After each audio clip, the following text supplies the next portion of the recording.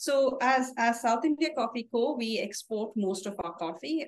There is a percentage of it that we have started keeping for the Indian market, because over the last 2 years, I saw a massive demand in the local market for specialty coffee. And that kind of started getting me to think that, okay, we need to start keeping a small amount of coffee for the Indian market. That small became medium, the medium is going to become large. So it's going to be a good amount of coffee that is being set aside for the Indian market now. Welcome to the Daily Coffee Pro by Map It Forward, friends. I'm your host, Lee Safar, and this is the first of a 5-part series, and one that I'm actually very embarrassed to say we haven't had before. We haven't had a series that really starts to look at the Indian coffee industry. And so it is my absolute honor to welcome Komal Sable and Akshay Dashrath to the podcast for the first time, the first of many, I hope. Welcome, guys, to the podcast. Thanks, Lee. Thanks for having us. It's a pleasure, guys. We are talking about future-proofing coffee production in India.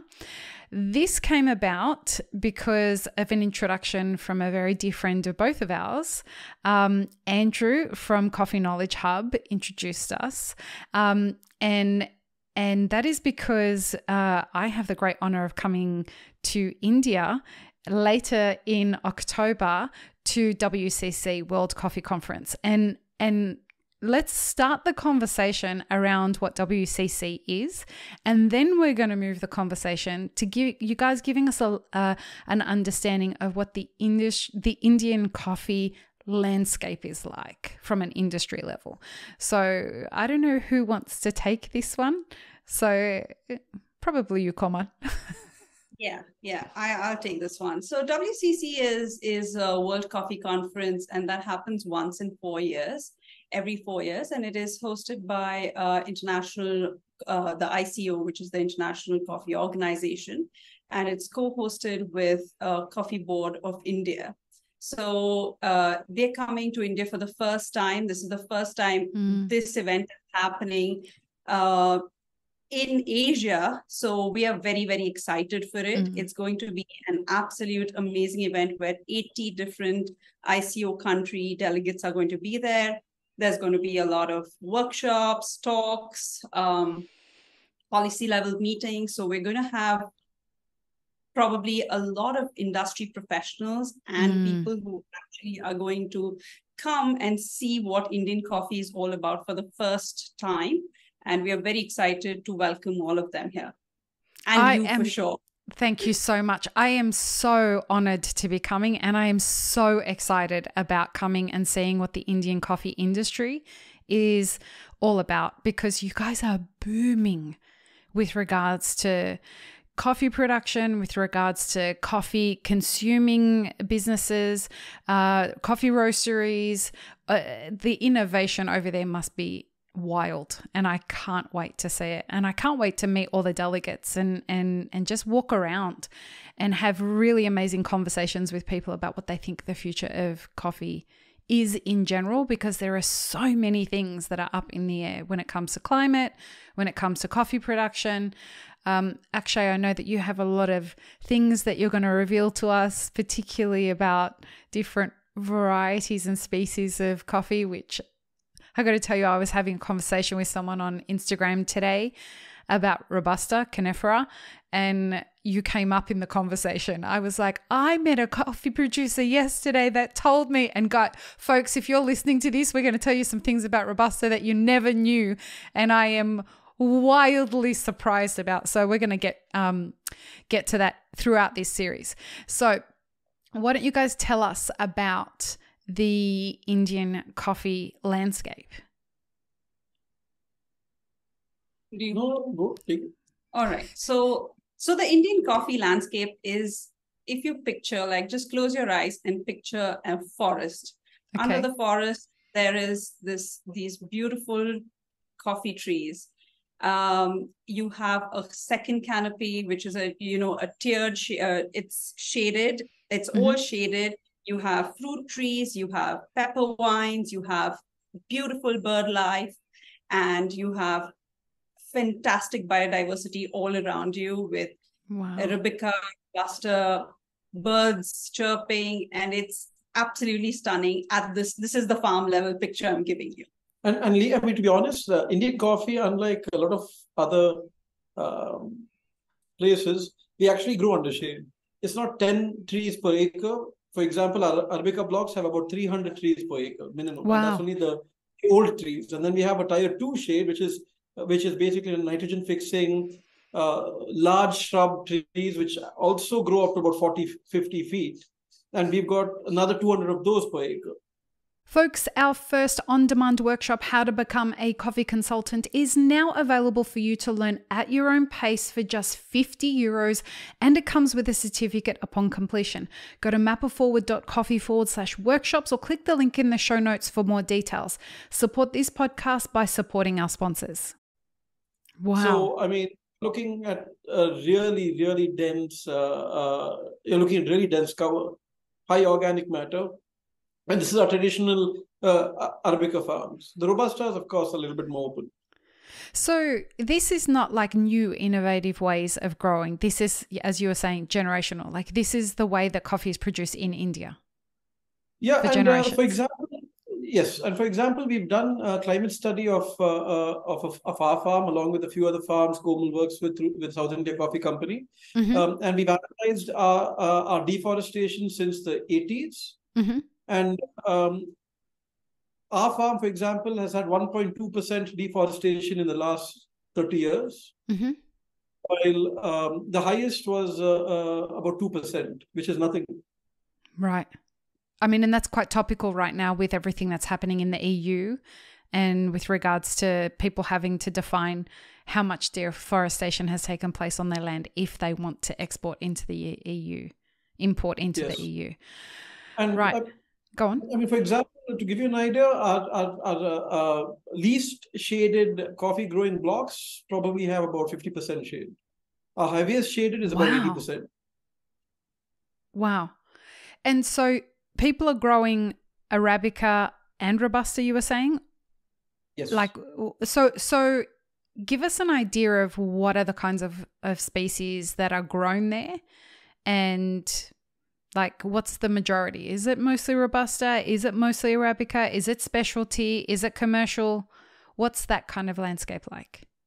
So that landscape, so we have, it's majority Robusta now, and then we've got Arabica. There is a percentage of, a very, very small percentage of Excelsa or Liberica as well.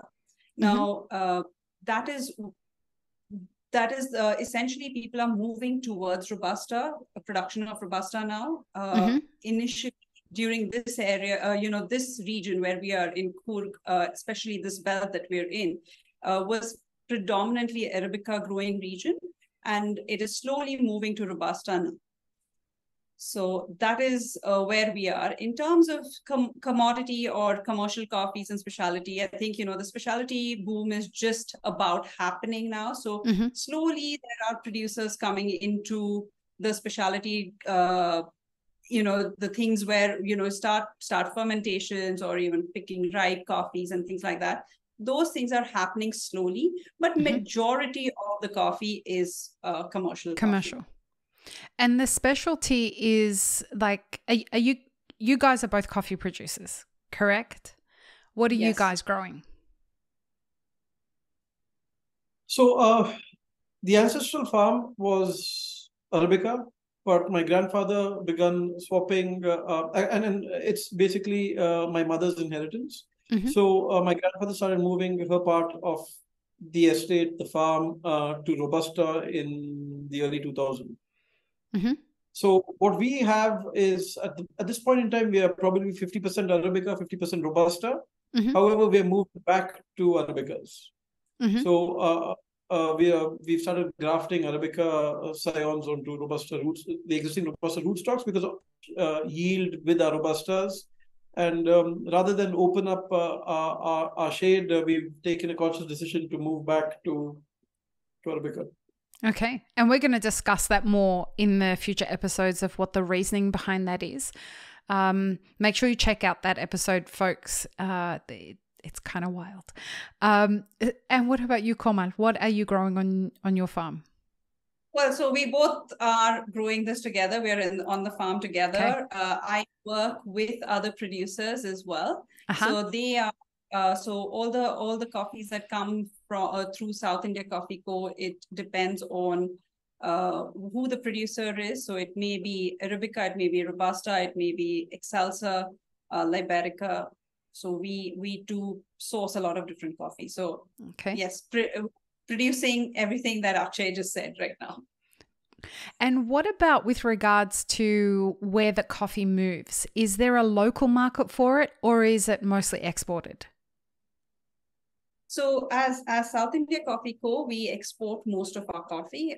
There is a percentage of it that we have started keeping for the Indian market, because over the last 2 years, I saw a massive demand in the local market for specialty coffee. And that kind of started getting me to think that, okay, we need to start keeping a small amount of coffee for the Indian market. That small became medium, the medium is going to become large. So it's going to be a good amount of coffee that is being set aside for the Indian market now. And remind me, is the coffee that you're growing mostly specialty coffee? So as far as now, again, if you look at South India Coffee Company, Komal is working with, I think, 18 or 19 different growers, out of which Mule, the estate, the farm we're on, is one of them. Our farm is 80% specialty, 20% commodity. Okay. Wow. But that's essentially, I mean, it started off when Komal started South India Coffee Company in 2017. Basically, Mule Mane was sort of had to carry the baton to start with, up till she could onboard other farmers as well, because coffee as an industry is an economy of scale. And I mean, just having one farm doesn't form a sustainable business. No, because we have to be profitable and we've got to think about revenue and all that kind of stuff. Yes. You gotta love people who do actual business when doing business. It's not the really well done thing in our industry from the things that we're finding out on this podcast. So we are throughout this series, folks, we're going to start looking at how we're future-proofing coffee production in India. And a lot of the stuff we're going to talk about is going to be interesting to other origin countries. In the next episode, we're going to talk about the current situation and challenges of growing coffee sustainably. So, Akshay, you don't have any opinions about this, right? None whatsoever? None whatsoever. I think it was the talking and just Oh, I can't wait. Join us for the next episode, folks. Peace, love, and peanut butter. Have an amazing rest of your day. Thanks for tuning in, friends. There are 2 ways you can support this podcast. Firstly, become a paid member of our YouTube channel. Secondly, you can join our Patreon for as little as $3 a month. Don't forget to subscribe and like this video before you leave, and check the show notes for more information. Now, this is what you should check out next.